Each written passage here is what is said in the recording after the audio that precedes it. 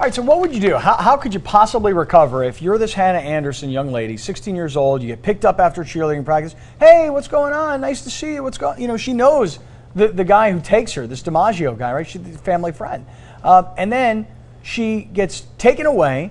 She sees what he's doing. He's covering up the car. They're going out into the wilderness in Idaho, and he winds up being shot by the FBI agents, right? Then you get done, you come home, and you find out, wait, my mother and brother have both been killed. How do you possibly recover? Forget about being an adult. How would you recover if you were a 16-year-old little girl? Okay. Here to have that discussion with us to figure this thing out is someone who specializes in this sort of trauma.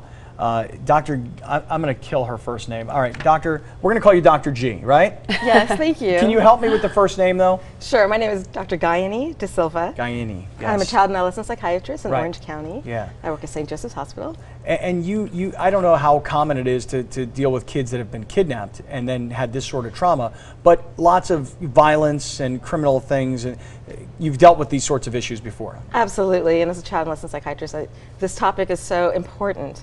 And poor Hannah, that she's gone through unimaginable, frightening, horrific experience, such as being kidnapped. If she were to walk into my office, I would just be overwhelmed by her her level of trauma. And my main concern would be that she be validated for her feelings and for the person that she is, that she's not just a kidnapped victim, but she's a girl. She's a 16-year-old girl who's been through trauma. She's been through a nightmare, really. Right. And she's been the victim of a predator, a 40-year-old man who, like a falcon, just swooped in and attacked her, took her for like a mouse. But if you were her, and this is what I keep thinking about, I've got 3 daughters, who, by the way, were very, very scared because they all got the Amber Alerts on their cell phones. Sure. What I think to myself is, how could you trust anybody? I was just going to say that because this was a family friend, and I think of all my parents' family friends, and at that age, at 16, you would trust an adult.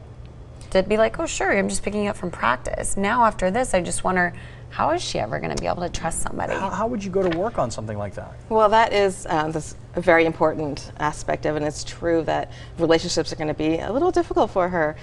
It's a betrayal, a complete betrayal of trust from a child with adults who were supposed to take care of her and protect her and not abuse her and not take advantage of her vulnerability and her innocence, and basically took that innocence away from her, and she's going to need a lot of support from people, a lot of love from her family, which sounds like her father is very, very loving, and her grandparents too are loving to her.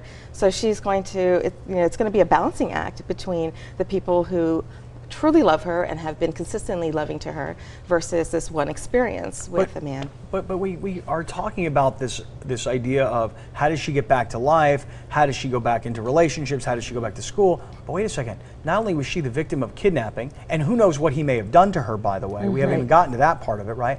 But when she comes home to find out that mom and brother have been killed by this guy, she's lost her mother and brother, and she probably saw this guy get shot and killed. I mean, listen, I keep thinking about these girls from Cleveland, the girls that were kidnapped and kept for 10 years. Yes. I would use them as an inspiration because they got out and they were ready to fight. Absolutely. Right, right. Well, she's going to have to contend with a lot of bereavement and grief. That trauma, she may have PTSD, which is a suspiciousness of people, having difficulty connecting with other people, being scared of noises and people, having re-experiences, flashbacks, nightmares, panic attacks, depression. She's got a lot to deal with. How does she go back to having relationships? Well, it's going to be a very, very slow process. Sure. And she's going to, again, the support of people around her, being able to bounce back ideas, validating her feelings, that when she feels that creepy factor in her gut, that she feels supported and that she feels confident that, you know what, I'm not going to go near that guy. He creeps me out. What he did was a predatory act. It wasn't me, it wasn't how I was feeling. Hannah should take confidence in that she was a normal teenager. You know, those pictures are beautiful. She's, you know, effusive and enthusiastic and so proud of herself. And I hope that she can get back to that and realize none of that played a role in why that man sought her out. I mean, he was deliberate. He was, it's a criminal, it's a criminal act. to do what he did. And then you hear about his past too, exactly, with his father, and then his father So kind of done weird. the same thing. It almost That's makes right. it's not as shocking, maybe. Right, and I don't know if that's a learned behavior, or Right. there's some evidence that antisocial behavior is genetically linked also, so it could be part of that. It's just horrible. It's horrible. It is. And I bet, she might have had some clue of his creepy factor. Apparently he had That told intuition her. coming in.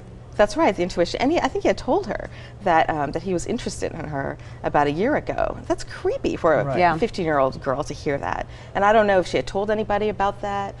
Usually teenagers have a lot of shame about that and feel like maybe I caused that somehow. And they also have that feeling of invincibility. Nothing bad's going to happen to me. Right. Sure. I can handle it. This is fascinating to me. I would love to be able to continue this conversation because, and by the way, we really appreciate you driving down from Yeah, Orange thank County. you. Thank you Oh, so much. my for pleasure. doing this. My pleasure. Appreciate it. Really interesting though, because you just, again, 3 daughters, they were all totally freaked out by the whole thing. And they were really scared, wanted to sleep in my room with me. It's just a very sad thing. The good news in all of it is ultimately, At least she is safe. yeah. You know? All right. If you have Dr. to G, what a pleasure. Thank Yeah, you thank so you. much. Thank you so Just much. We fantastic. appreciate it. Thank you.